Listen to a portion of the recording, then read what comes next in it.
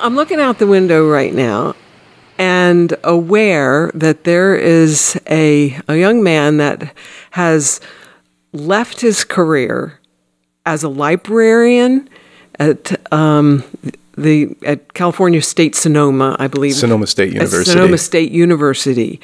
He was he had a very good job.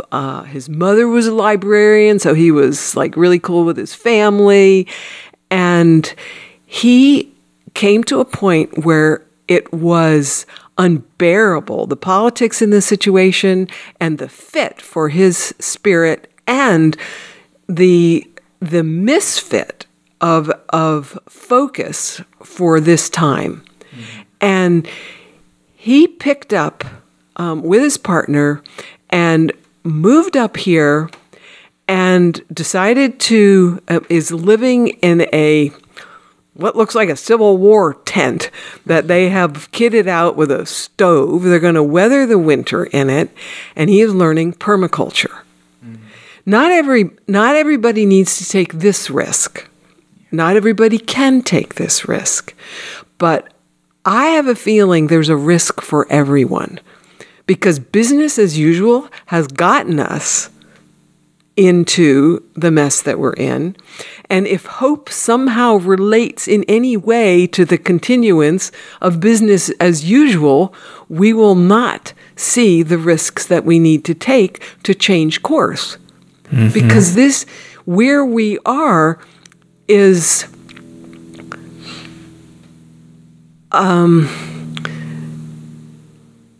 I don't believe that it is an expression of the true human spirit. Like somewhere we diverted. Mm-hmm. And to get back on track means following some other kind of impulse. Mm-hmm. Yeah. So that's what comes right now. There will probably be more here in a second, but I'm waiting for it. Yeah, that was good.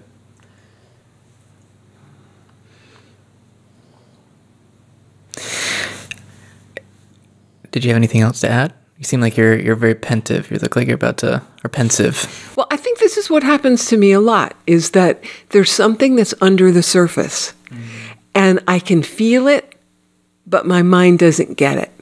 So that's happening to me right now. So I know it's time to listen until it gets all the way up here. Mm-hmm. And it's hard in these times to live in a void when you don't know what to do and you don't know what to say because whatever it is isn't all the way up on the surface yet. And that's a risk to not have the answer.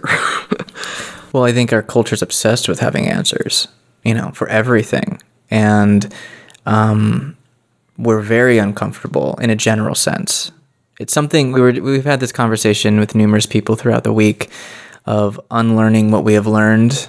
We spend maybe 13 or more years in public schooling and college and that whole drawn out education process. And then once you get into a space like many people we're meeting that are wanting to take a risk and that know deeply they have to, that risk includes deprogramming yourself from the cultural conditioning that we've been, awashed in.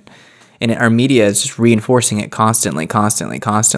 So it's no surprise that young people are, of course, acting from that place. Not that it's not beautiful or worth whatever, but they're acting from that place of action because there has to be a solution, and they're being told there's a solution.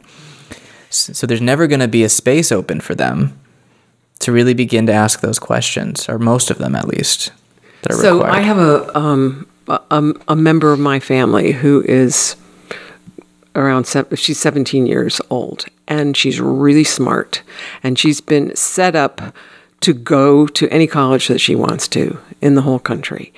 And she has had the gumption to say, I'm taking a year off.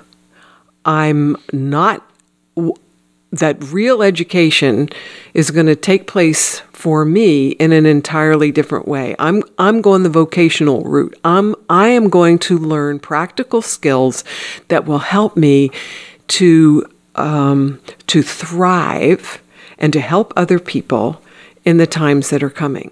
So she's learning about timber frame building. She's learning about horticulture. She's learning about welding. She's learning about electrical, whatever you call it.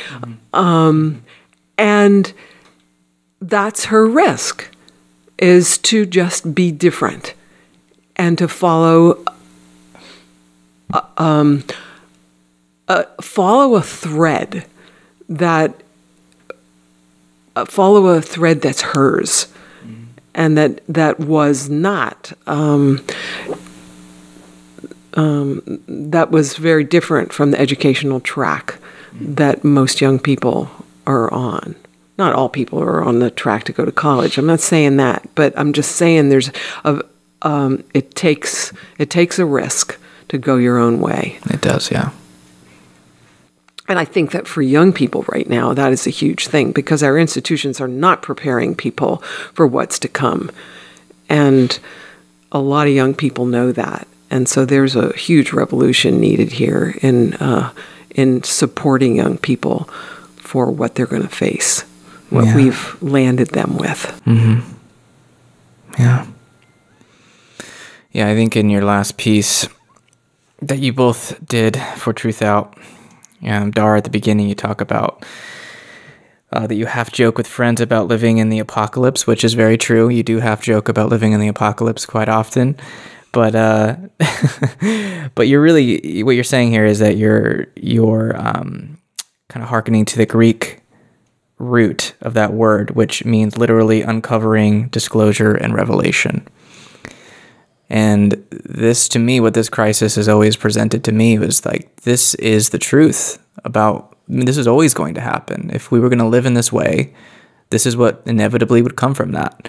And you've talked about people that have encountered the white people for the first time, white men, seeing how rapacious they are, how greedy and unyielding they are in their just swallowing up the earth. And I think we were talking about indigenous prophecies and how, you don't have to be a prophet. You don't have to have some mystical, skill to see into the future and see where this is going to lead. You don't have to be a scientist. You could just look at the way people were landing on this land and see, okay, well, this is the inevitable conclusion of this. And they were already sensing that because they were listening and they were seeing it for what it was, even before it became to a tipping point, which is where we've already crossed. That's exactly right. And that's one of the things we've been talking about since you've been here is, Native American scholar Jack Forbes, who wrote a book called Columbus and Other Cannibals, which should be mandatory reading, especially in this country. But he talks about that Waitiko disease, which is what essentially settler colonialism is, which is, if you have it, it's a psychosis, and it means you think that it's okay to take another person's resources or life for your own benefit.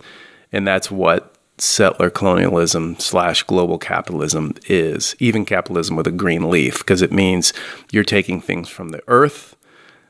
Of course, people like to call those resources, but you're taking things from the earth, you're killing parts of the earth in order for your own benefit, and somehow that's okay. And so, right, from an indigenous perspective of, oh, hey, all these white folks showed up and they're completely insane because they think they can do all this and it's okay. And they have the biggest guns and they're going to get away with it and they're going to just keep doing it and probably figure out faster ways to do it, more efficient ways to do it. And so how is this going to end? And so hence as you said, the prophecies are it's just logic.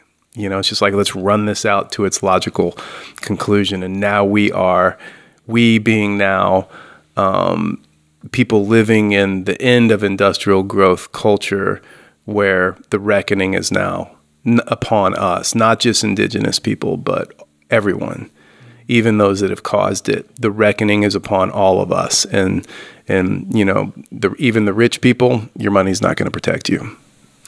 Yeah, it's funny. I interviewed Douglas Rushkoff earlier this year or last year. He had a piece come out called Survival of the Rich, or the Survival of the Richest, and he just talked about that, this sort of huge disconnect that the wealthy have, where they think that they can build these elaborate, very expensive, but elaborate bunkers in some part of the world, and that somehow through their wealth and power that they have right now, that they're going to somehow weather the storm, and that they're going to have all the supplies they need.